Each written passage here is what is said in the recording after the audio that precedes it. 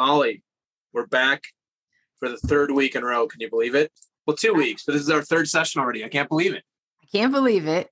The technology gods have allowed us to come together and have another conversation. Another conversation, either much to the delight of our audience or maybe not so much delight, but if they wasn't delightful, they probably wouldn't be watching or listening. I mean, the truth is, as long as you and I have a conversation where we both learn something, I'll take that as a win. Yeah. Well, I'm glad you mentioned learning something today, because I'm definitely going to learn something because today, so just to review for everybody, they haven't listened to this. Week 1, Molly talked a lot about Myers-Briggs, and we figured out that Molly and I are quite opposite in some ways, which you probably already knew. Last week, I covered off on DISC. And this week we're going to cover out something of the 4 of these. This is the one that I know the least about. I've taken it, but we're going to cover off in the Enneagram today. And I know this is also a very, very popular assessment. I see a lot of things about Enneagram and wings and numbers and all sorts of things. So I'm going to grill you on this because I don't know much about it other than I've had an hour and a half session on my own Enneagram. Okay. But I don't know the philosophy behind it. I don't know where it was created. So that's what we're going to talk about today. I love it. I'm super excited. And then let's look forward. Next week, we have one more session. You're going to take the lead on that. Yes. And most people would know that as kind of the Strengths Finder. It'd be the name they would know it by. I think it's Clifton Strengths is kind of the official name, but Strengths Finder might be what a lot of people know that as. Yeah. Well, it's strange because, and I'll talk about this next week. There's a books like Strength Finder 2.0. And for whatever reason, Gallup, who owns the IP behind it, they renamed it to Clifton Strengths. So I'm like, well, that's weird because everybody knows, have you ever taken Strengths Finder? They're like, yeah, I've taken Strengths Finder. Oh, you ever taken Clifton Strengths? You're like, I don't know what that is. So I'm not sure in marketing who made that decision, but that's for next week. Yeah. So this week, we're going to go right into the Enneagram. So first things first, what is the Enneagram assessment? Yeah. So I think this is interesting that we're having this conversation in the third session, because as you got to know me a little bit better through Myers-Briggs and through DISC, what I'm about to tell you is not going to surprise you at all, because you know that I am a thinker. I'm an internal processor. I like to let's get some more research. Let's get some more data. There's got to be more out there.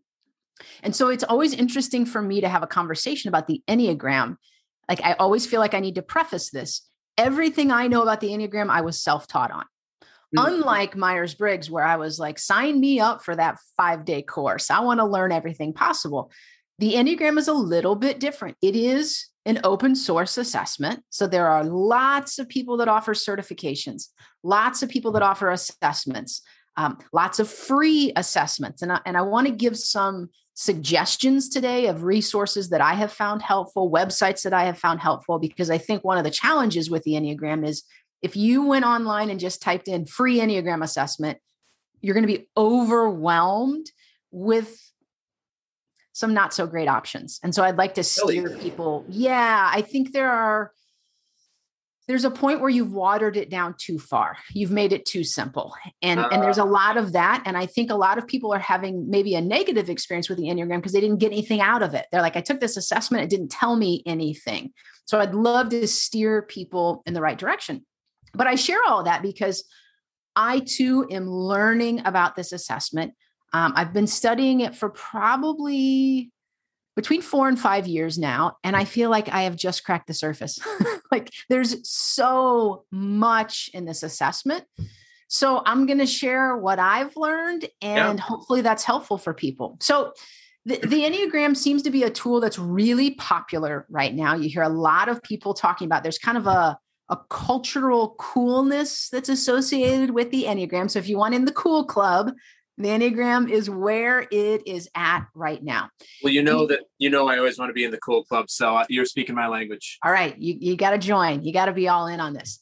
So I had seen the Enneagram on books or on websites. I had seen the diagram of it, and it's a circle with 9 numbers, and you see all of these lines, kind of like a spider web. Yeah. And I always saw that like at my favorite used bookstore. And I thought that just looks too mystical for me. I don't know what that's about. And it wasn't until about 4 or 5 years ago, I heard Ian Cron speak on the Enneagram and I was all in, like, sign me up. I have got to learn about this tool. And he was able to talk about it in a way that just made sense to me. So it is a tool that's been around for a long time.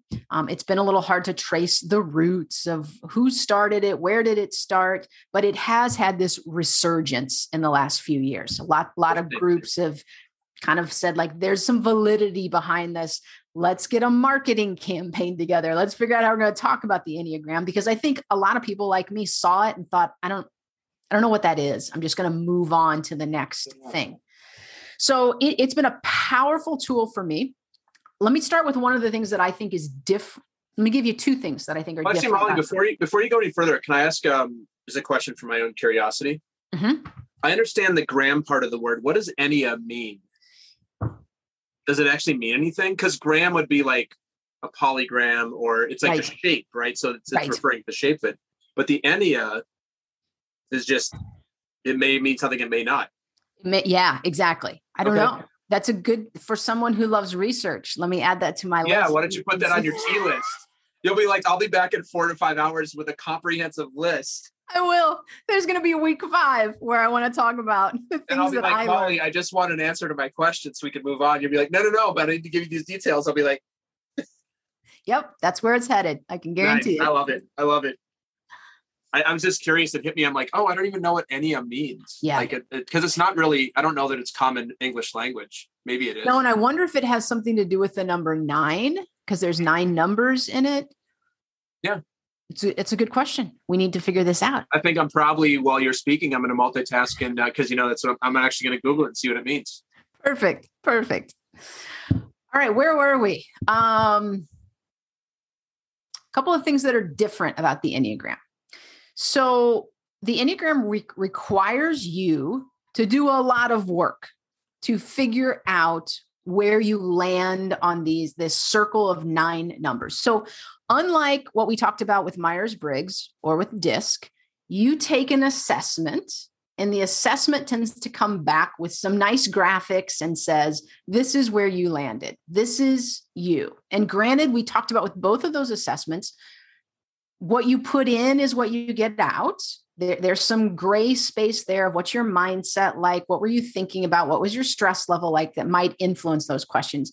But both of those assessments give you a pretty good indicator of, here's what we think you're saying about yourself.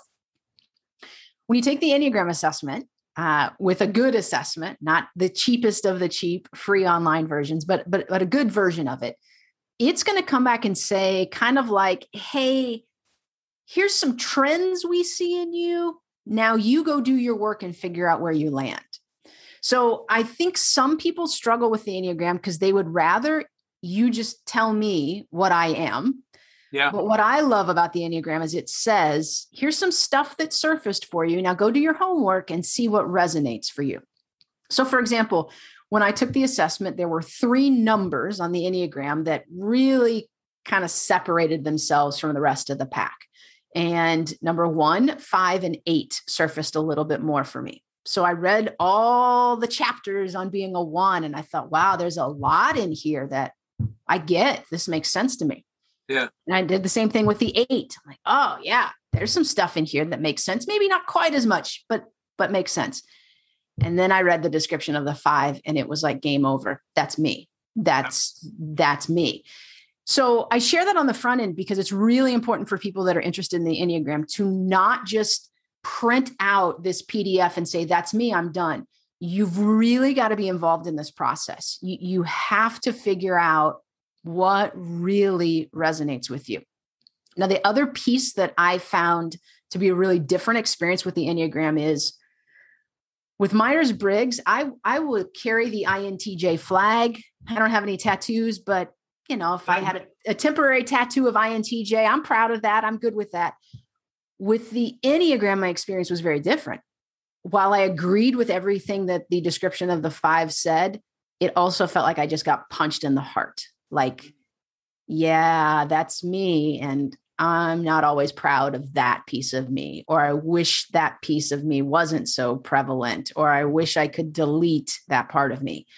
And I've heard that from a lot of people who've taken the Enneagram. It's like, yeah, that's me. And I got some stuff I got to really deal with.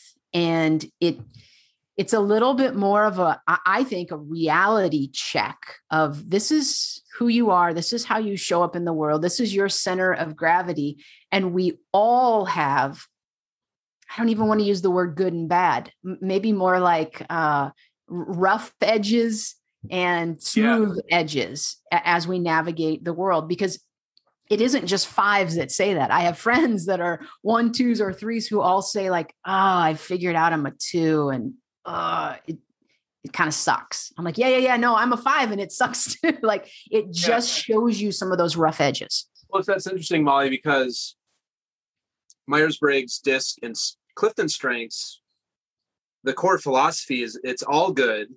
Mm-hmm. It's all just who you are.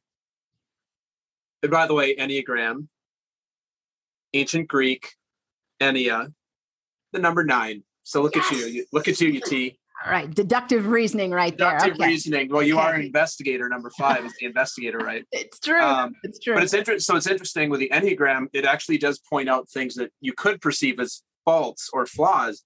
The rest of these assessments don't do that. They don't say you stink at this thing, or this is when this is your ugly face, like this part of who you are. So that's what makes it a little more, what I'm hearing, it's more holistic as well. Absolutely. Yeah. And one of the things that I find really interesting about the Enneagram is for each of the 9 numbers, it will break down what it considers to be the 9 levels of health. So when we think about health, we can look at our lives and say, yeah, this was a healthy season for my life, or this was an unhealthy season. I was in a horrible job, horrible relationship, didn't like where I was living, unhealthy. But also throughout the day, we have moments of health and moments of being really unhealthy. So if I'm driving down the interstate and somebody cuts me off and I slam on the horn, in that moment, I just went down to a really unhealthy place. Now I rebound pretty quickly in that moment. So I like the fact that I can see, well, as a 5, when I'm really healthy, here's some ways I show up in the world. But when I'm unhealthy, I start to do these other things. And to build this awareness about myself of, gosh, for the last week, I've had this repeated behavior that's really not a healthy behavior. This is a little bit of a wake-up call for me. I need to figure out how to move to a healthier place. What are some changes that I need to make? So it is very holistic and does include those levels of health, which again, just for me, has helped me recognize, when have I been in a bad place for too long? Because it is one thing to say, today was just a rough day. I just had to power through today. Yep. It's another thing to say for a week or a month or 6 months, I've allowed myself to be in an unhealthy place and I need to find a way to navigate out of that. Interesting. So what is it that you like about the Enneagram so much? What is it that gets you excited? You've done a lot of research. What is it that hooked you on it?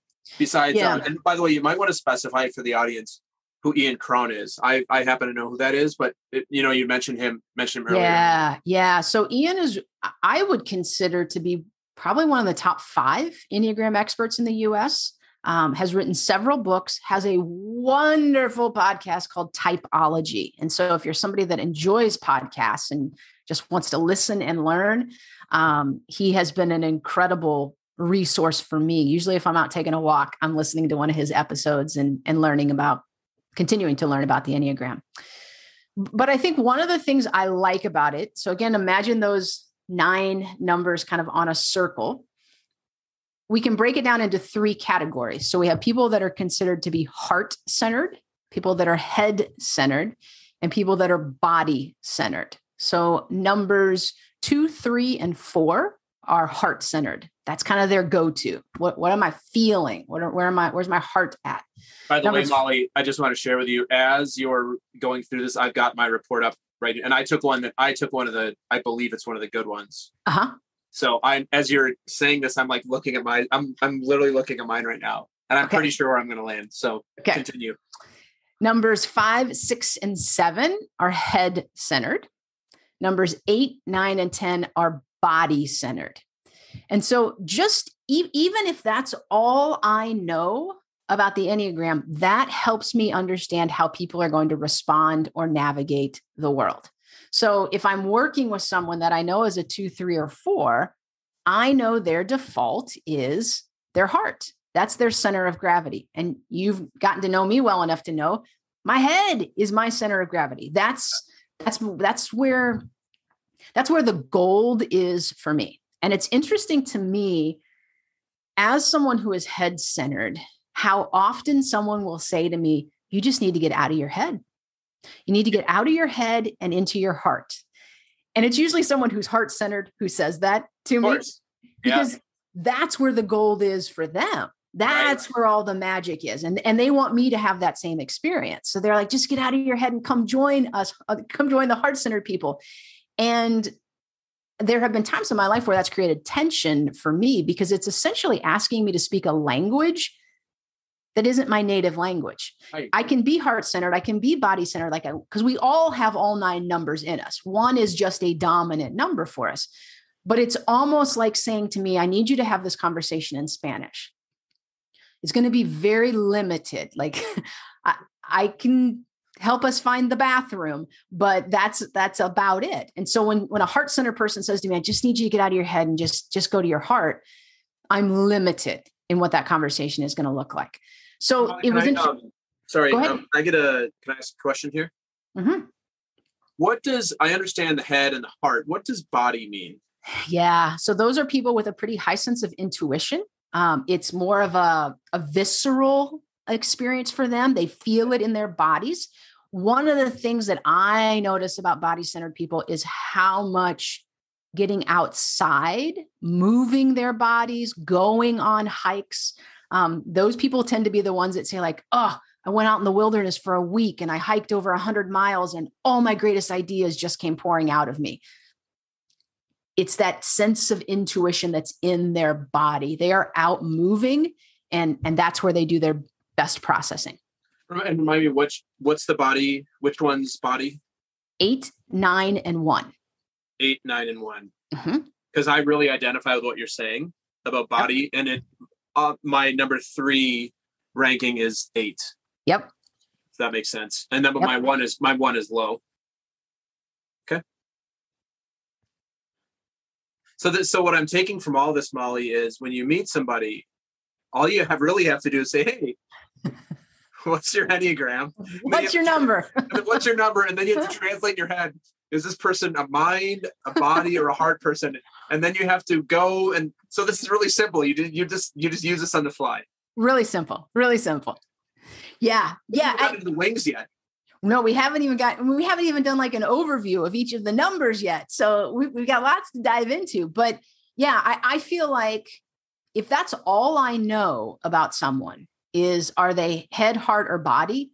That alone helps me navigate things with that person. Because when I'm with another head-centered person, we are off and we're speaking the same language. We're off and running. When it's a heart-centered person or a body-centered person, I'm just thinking, how do I set them up for success? How do I let them be at their best? Where can I meet them in the middle? Because I want people to be able to speak the language that makes the most sense to them. Yeah. Very cool. Yeah. It's so deep. much fun. There's a lot of stuff here. Yes, for sure. So what do we, let's put it on the clock. Let's take 1 minute per type. Interest of time. If you can just run down for us each of the types and maybe the title and just a little bit about what each of those types means. Sure. So what's interesting about the Enneagram is that since it's open source, everybody has kind of staked a different claim to some of the language. So I'll use maybe language from different people, but it's the language that makes the most sense to me. So number 1. Hey, Molly, really quick. Could you just get into your heart and from your heart, give us the one that most resonates? You're like, no. You're like, I'm going to think about this. I'm going to give it to you from my head. Yes, just feel, Molly. Just speak. All the gold. All the gold. It's right here. All right, here. From your head-centered type. What do you got for us? So number 1, a lot of people call that the reformer. Mm-hmm. Some people call it the perfectionist, but there's a little kind of tension with the word perfectionist. I think we're setting people up for maybe a scenario that they're not in. So I tend to have a lot of ones in my life, seem to kind of gravitate to my space. But ones are often looking for what's the right way to do this? How can we do this better? I love planning events with ones because they're not looking to just get by. They've got a pretty high internal standard for how things should be done and how they show up in the world. One of the things I've learned about ones is part of that drive to perform at a high level comes from a pretty harsh inner critic. So when I'm working with a one and maybe we're doing an after event assessment, the last thing I need to say to the one is, let me tell you the 10 things I think didn't go well. Because that one has already had that conversation with themselves 50 times. And the list is probably 50 things, not 10 things. And they're probably going to swear more at themselves than you'll swear at them. Absolutely. Yeah. Absolutely. And so even with my friends that are ones, I just look to dial down any sort of criticism or pointing out flaws because they've already noticed that and they've heard it in their head 100 times. So me coming along and amplifying that inner criticism doesn't help one bit. In those moments, I'm trying to reinforce the things that went well, trying to find solutions because they do want to raise the standard. And so it wouldn't be helpful for me to say, don't worry about it, but rather let's figure out a path. Let's figure out how we can make this better so that you feel good about it. And so again, ones are body centered. So then we have twos. Twos are often called the helper. Incredibly heart-centered. A lot of twos are therapists, counselors in the helping profession, just thinking about how do I show up? How do I make a difference in the world? How do I help people? One of the things that is interesting about twos is, as we talk about the levels of health, when a two is unhealthy, they will show up to help you, but there's an agenda behind it. So, Jason, it's your hour of need. I have showed up as a heart-centered two to help you, but I'm really doing it because I hope that tomorrow when I have a crisis that you're going to return the favor. So healthy twos are showing up to just show up because it feels like the right thing to do. Unhealthy twos can slide into a space of, but what about me? Like I helped you, but what about me? What's the return on that? And again, twos are heart-centered. Heart-centered. Threes are considered the achiever, also heart-centered. A lot of celebrities tend to be threes because one of the characteristics of a three is they tend to walk into a room and think, who do I have to be to fit in with these people? So there's kind of a shape shifting that happens with threes. So if you're an actor or actress, that's a great place for you to be in because you're always playing a different character. Yeah. So again, as we think about health and unhealth with a three in an unhealthy space, it can feel like I don't know who the real you is because you're always changing to fit in a different space. So again, imagine you discover you're a three, you think achiever, this is awesome. I can fit in so many different circles and I can adapt. And then you think about, but then people don't know the real me. Like I can imagine for a three, that's the moment you feel like you just got punched in the chest of, there's all this great stuff about a three, but I really want people to know who I am, who my authentic self is. Yeah. Three is tied through the assessment that I took. It's tied for my number three. Interesting. Yeah. Okay. Number four, often called the individualist, deeply heart-centered as well. A lot of poets, artists, writers tend to be fours. There's almost a sense with fours that my emotions are deeper than anyone else's emotions and no one feels the way that I feel. There's a sense of the world. Will I ever find my place? Will I ever find my people? Again, great for poets, artists, writers, painters who can express that emotion at a really deep level. I realize I'm talking about occupations being associated with some of these numbers. Certainly because you're a poet doesn't make you a 4, but we can see how knowing kind of how you navigate the world might influence the things that you're drawn to. Yeah. So then we shift to 5s. Hold on a minute, Molly. Yes. My number 4, all the way in the basement. All the way. I'm like poet, nope. Artist, nope. Extremely heart-centered, nope. There you go. Like if you look at I'm looking at my score, I have a 2 for that one. So it is my bottom of the barrel by quite a bit. We can probably cross that one off the list. You can probably cross off the individualist for me. Yeah, I think it's fair to say that is not my Enneagram type.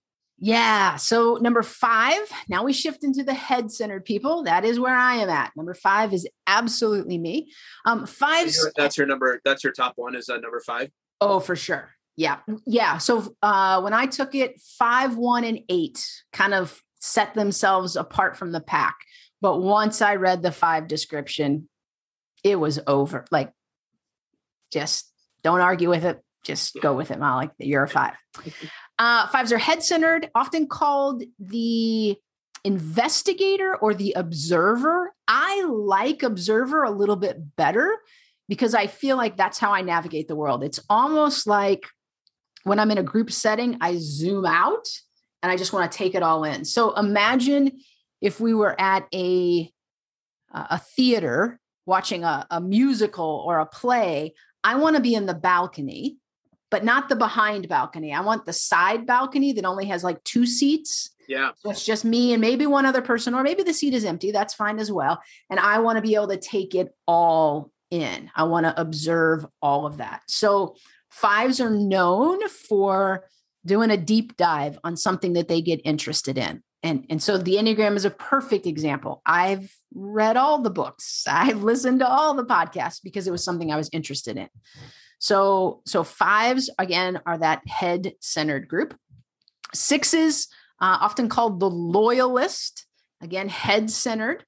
There's a little bit for 6s of what could be a fear component of thinking about what could go wrong in this situation.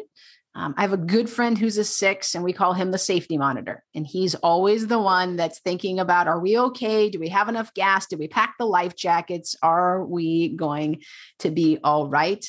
They're super responsible, but in an unhealthy place, that can become more like anxiety. And so you can imagine like a healthy 6 is like, I got this, I'm responsible. An unhealthy 6 starts to think what could go wrong. It could all fall apart. And so that becomes an anxious part for them. That's my number 2. Yes. And I have some theories on why, we'll circle back to that. Yes. 7s, the enthusiasts. So I once heard Suzanne Stabile who I would also consider to be an Enneagram expert in the US, and she's co-written a book with Ian Cron. She was talking about 7s, and I couldn't quite, I didn't know a lot of 7s at that stage in my life, and I was having a hard time understanding, like, what does a 7 look like?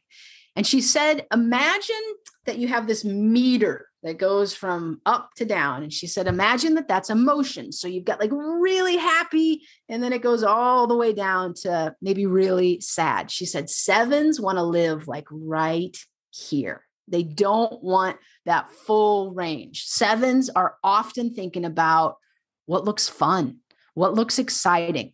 I have a best friend now who's a 7. I love vacationing with her because I don't have to make any plans. She's like, boat, let's go get a boat. Sea-Doo, let's go get a Sea-Doo. I'm like, great. I'll just tag along and you just tell me the fun stuff that you want to do. So 7s tend to have a lot of energy. The descriptor of being an enthusiast makes a lot of sense to me around 7s. The unhealthy side of 7s can often be that they only want to do the fun stuff and that they don't want to deal with some of the other emotions or feelings that are underlying. And so when some tension or something difficult in life surfaces, instead of saying, let's deal with this, it's what's the next fun thing I could do and avoid having to deal with what I need to deal with. 8s, we shift back in. Yes. That resonates. Mm-hmm. Okay. I'm a 7. But scale by far. everything you just said, but this is like my version of the 5. I'm like, yep, I like to live up here. I have a lot of energy and I'm always looking for fun and excitement. Yep. And if I'm not feeling it, I'm not in a good place. Yep. And then I figure out how I can get back into that place. Yep. Okay. We're narrowing some things down for you. Narrowing some things down. 8s, sometimes called the challenger, sometimes called the protector. 8s are fascinating to me. I have several good friends who are 8s, and I have witnessed 8s in a really healthy place, and I've witnessed 8s in a really unhealthy place. 8s tend to gravitate towards issues of justice, and they can't hold back when they see an injustice. So 8s make great lawyers or advocates. 8s are that person that's going to speak up when everyone knows somebody needs to say something. The 8s will say it without thinking about it. Mm. They're all in on confronting an injustice in the world. So when they're healthy, they're great. When they're unhealthy, my experience has been they see everything as an injustice and want to fight everything. And so it's helping sometimes an 8 say, I know that you get a little bit of a rush, a hit off of fighting an injustice. It's not the same with just fighting. Like you need to fight your injustice. You need to channel your voice, channel your passion over systemic racism, not over what we're having for dinner tonight. Like those are 2 different worlds. So channel that energy towards a real issue of justice that you feel passionate about, and not confuse that with, I just feel good when I fight people. Yeah. And I've seen 8s slide into that. And I've had those conversations with 8s of, you're acting like an unhealthy 8 right now. You're fighting everything. 8. Yes. You're such an unhealthy 8 right now. That's such a polite way to say you're really being a prick right now. You got to exactly. Dial it back, my friend. Dial it back. And then the 9s, the peacemakers. 9s, I find to be delightful people. They're all about the peace. They're all about connecting people. The unhealthy side of 9s can be that they want to avoid conflict. They want peace so much that they just don't want to deal with the conflict. But as I look at kind of how different numbers fit together, I really enjoy being around 9s. There's a calming presence for me. In fact, I would say some of my friends who are 9s, it's where I feel a little less dependent on my knowledge or research or information. It's almost like I can just relax a little bit and do what maybe the 2s, 3s, and 4s want me to do and get out of my head a little bit. But with 9s, I feel that peaceful sense with them for sure. Hmm. So that's a very brief overview of each of those numbers. Yeah. And I just want to say, and this kind of leads me to my next question. So it's pretty clear for those who are listening, who have taken this, you probably know this, but if you haven't, I'm looking at my report. It's 22 pages, and each of my types has how to recognize it, relationship issues, type compatibility, at my best, at my worst. It's got these things called wings, which I think we're going to talk about. Yeah. It's a lot here. A lot. Where do I go when I'm what other styles types do I go to at my best? And then I'm looking here at the 9 different levels. So I actually want to read you. I just want to read this to you and to the audience for type 7, my level 9, which is considered the unhealthiest level for me. Finally, their energy and health is completely spent, become claustrophobic and panic-stricken, often give up on themselves in life, deep depression and despair, self-destructive overdoses, impulsive suicide, generally corresponds to the bipolar disorder and histrionic personality disorder. Wow, that's dark. Isn't it? That's dark. And my assertion is that each of these 9 types has a level 9 that's something along the lines. And this is where you actually need therapeutic support. If you're like in this place, you're going to see a therapist, you're going to the doctor, you're getting help. Right. For sure. Yeah. I'm going to pause for 1 second. Okay. Our smoke alarm's going off. So hang tight for 1 second. Okay.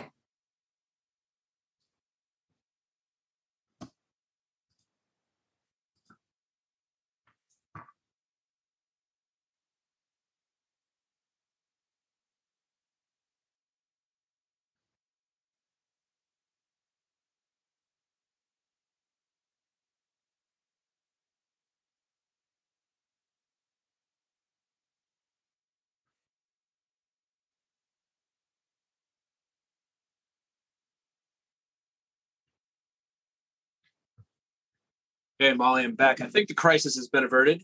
All right. No fires I can see. Okay, good. And I would probably go into level 9. Oh, wait, still beeping. I'll be right back. 1 second. Okay.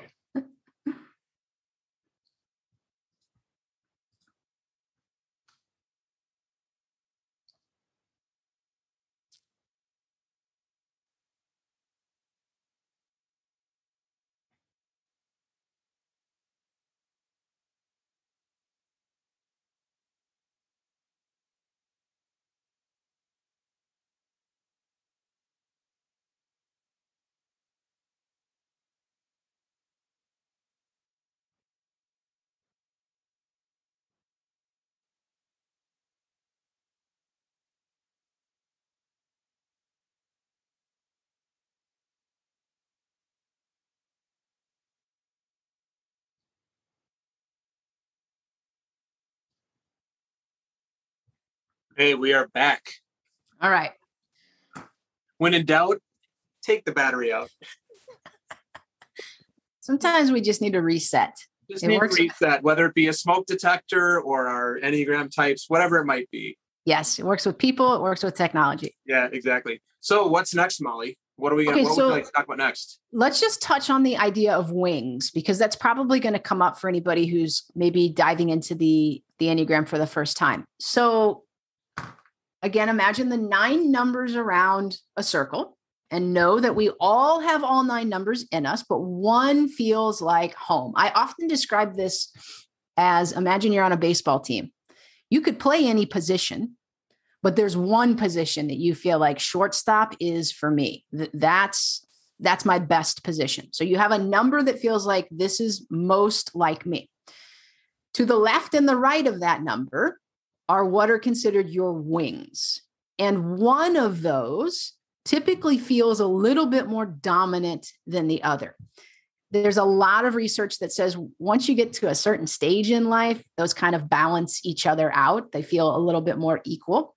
But one typically stands out as kind of a secondary skill set, if you will. It's something else that's kind of close by. So if we use the baseball analogy, if you're a shortstop, you could probably play second or play third if you had to. One might feel a little bit more like, gosh, if I have to choose, it's definitely second base. Right. So there's just some similarities there. So I think, are you okay if we talk about your assessment just a little bit? I'd love to. Yeah. So I think I remember from looking at yours, the 7 surfaced pretty high for you. 7 is my high. Yep. And then 8 and 6 also surfaced pretty high for you. Yeah. In order for me, and I should also specify that I took the Riso Hudson Enneagram Type Indicator 2.5, and it's from the Enneagram Institute.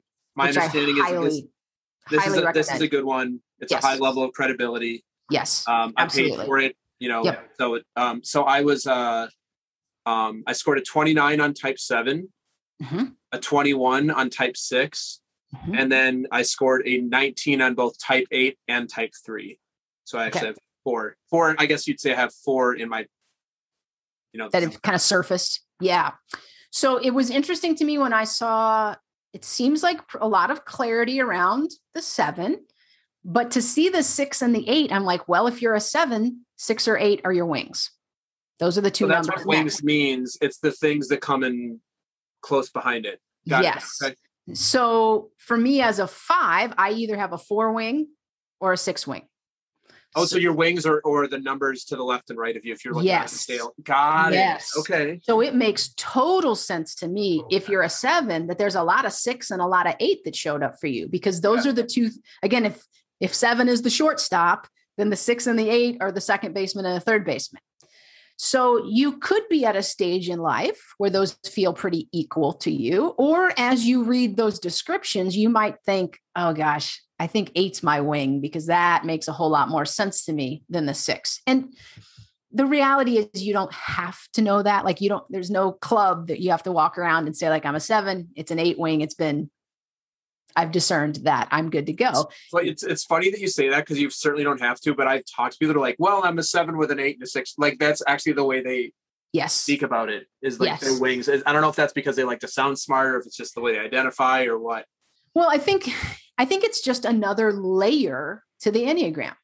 Like, you can start with just figuring out, you could start with which of those centers are you in? Like, I don't know if I'm a 2, 3, or 4, but I know I'm head centered. Great. That's a great place to start.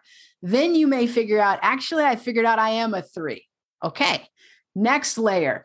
Can you figure out what your wings are? So there's so much depth to this assessment. And again, I think I said at the beginning, there's so much work on us to continue that journey. Unlike the first 2 assessments that we talked about that were a little bit more of, this is you. Go print this out and read about it. The Enneagram really does require us to do some of our own work. Yeah. So for people listening, watching, they take the assessment, they have it. The heck do I do with this thing? Right. Right. So the whole premise of our series is accelerating what you're up to. So how do I use this information other than like, oh, that's me? What do I do next? Yeah. So I highly encourage the Enneagram Institute website. I think it was probably like $12 or $13 that you paid for that assessment. Something like that, yeah. It's not hundreds of dollars. No. Also, Ian Cron's website has a good resource as well. So I would, if people are going to make the investment in the Enneagram, I would go one of those 2 routes. Then you're going to get this report that just like you listed kind of your ranking of numbers. But I would not look at just the top number and say, that's who I am. I would look at where's there kind of a breaking point. Like you identified, I think 7, 6, 8, and 3. There was kind of a breaking point there. Yeah. And start to read the descriptions of those 3 numbers. What's in your report, what's in books. On Ian's podcast, one of the things I love is he'll have episodes where he just brings on a 7. And you can just listen to a 7 talk and think about all the ways that, yeah, I'm really a lot like that person. Or in your case, you might listen to a 3 and say, nope, I can cross that off my list. That's definitely not in the mix. Or maybe you listen to a 3 and realize, yeah, that's absolutely in the mix. Actually, but I want to listen to an episode about type 4 so I can be like, not me.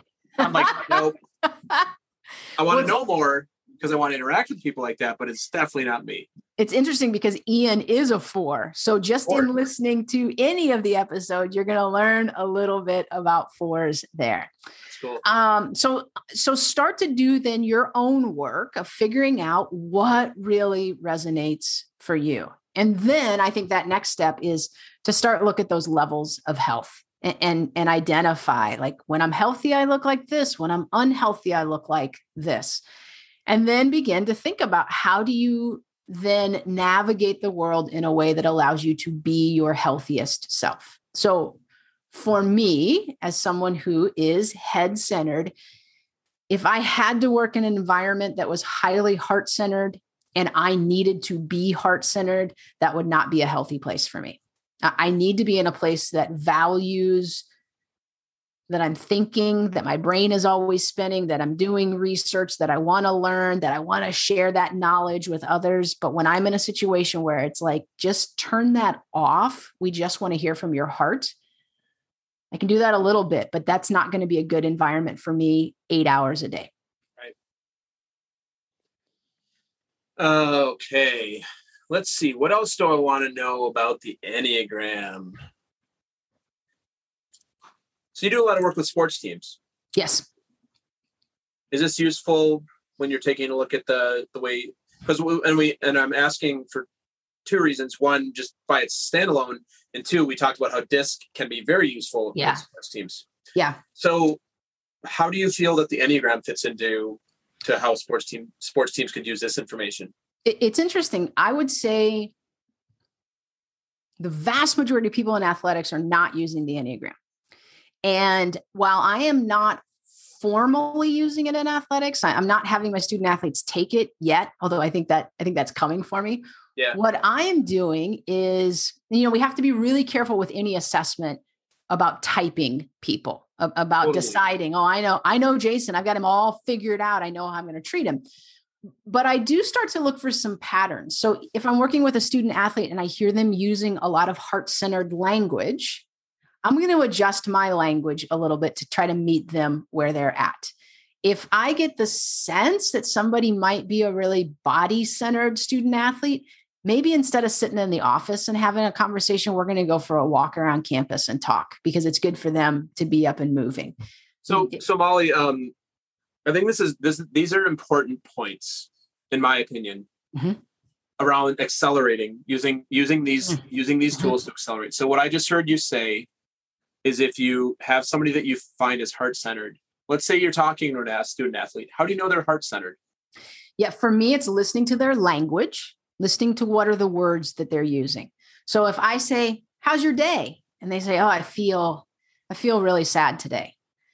Okay, I just heard you talk about feeling. How many times am I hearing the word feeling? How many times am I hearing you describe things in emotions versus I'm thinking this? The student athletes that I know are very head-centered are likely to answer that question with research and data and more of a thought process behind it. They're speaking from their heads. So where is someone speaking from? And that's going to show up just in the language that they use and how they naturally reframe a question that I might pose for them. Yeah. Got it. And I think another way that there's two numbers I think let's touch on in athletics. So if a student athlete has taken the Enneagram and can tell me that they're a 1, if I start to get the sense that they're a 1, me sitting down with them with their stats in front of them, talking about all the numbers of what they didn't do well in the last game, does not help one bit. Does not help one bit, because they've had that conversation in their head 100 times. So helping to shift that conversation to be more outcome oriented, that allows them to think about what's the change they want to make so that they can have the outcome that they wanted, versus let's have a conversation about everything that went wrong, because they've already had that conversation in their head. That doesn't help one bit. The other number that I find fascinating in athletics is the 8. Because if we grabbed my phone right now and called the first 100 coaches in my phone, I can guarantee if we ask the question, what's the one thing you wish you had more on your team? They would say leaders. I guarantee it. Just randomly pick 100 coaches. They're going to say that. We want more leaders. And if we unpacked that, they would say, yeah, we want the leaders who own the locker room. We want the people that call their teammates out, that say, no, you can't go to that party. No, you broke curfew. No, that's not why we do it. We want the leaders that will own the culture of this team.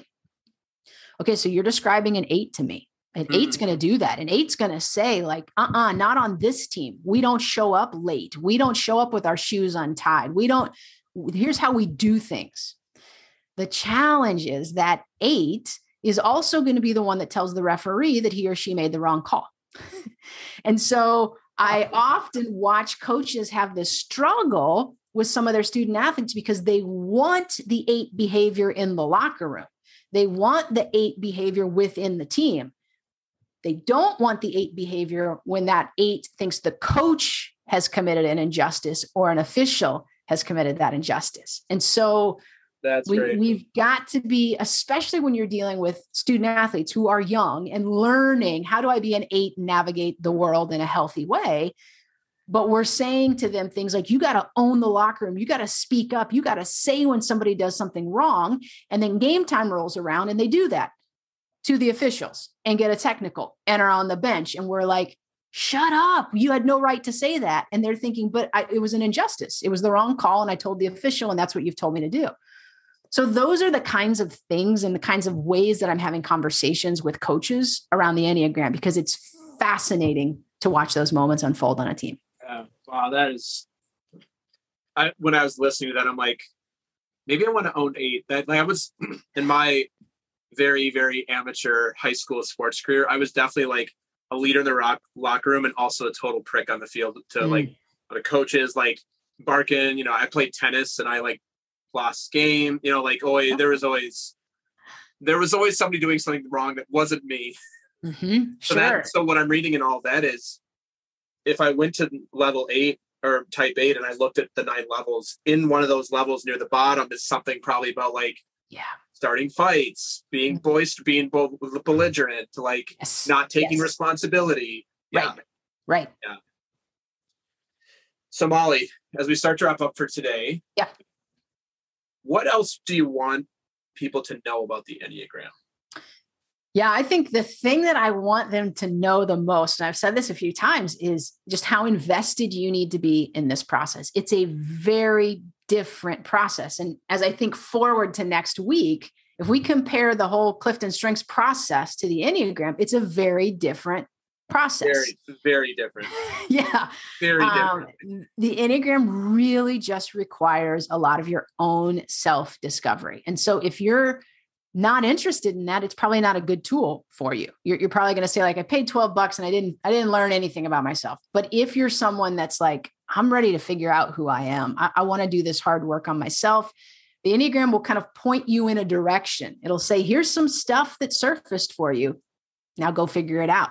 And then the other thing I would circle back to is just know that when you figure that out, there's going to be some stuff about yourself that you don't like. But it's important. It's important to know this is what it's like to experience me. This is what it's like to be on the other side of me, and having that sense of awareness can be so transformational.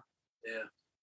That's great, Molly. I think we're going to wrap up in the interest of time today. I want to thank you for giving us the Enneagram goodness. Thank you. To wrap up, I'd love if you would just go back again and summarize both the name of the podcast, the two. If you were going to recommend that somebody goes and takes this, where would you recommend they go? Just to reframe this again. Yes. So if you're going to take it, I highly suggest the Enneagram Institute, or go to Ian Cron's website. That's CRON is his last name.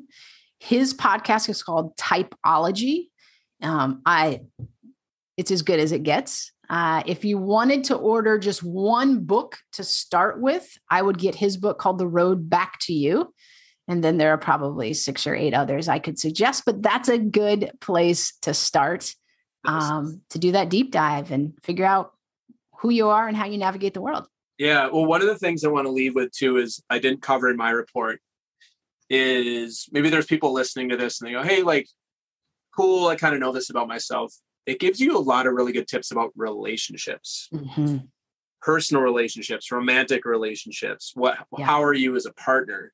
Right. And so if you'd like to accelerate your romantic relationships, which who doesn't, who doesn't? I know my wife wants me to accelerate my romantic relationships all the time. And I think I know what type she is too. So we can maybe compare this, but there's a lot of good stuff in here for personal things too.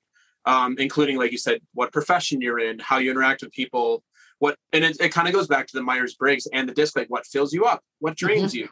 Yeah. And having, for me at least, I'm a big fan of having somewhere to plant my flag as opposed to just knowing this about myself. Maybe this is the head part of me.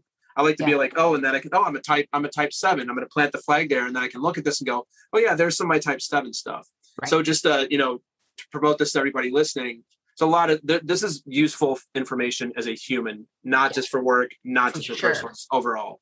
For sure. Yep. Right, Molly. So next week we'll be back for, I can't believe we're already on our 4th one next week. It's crazy.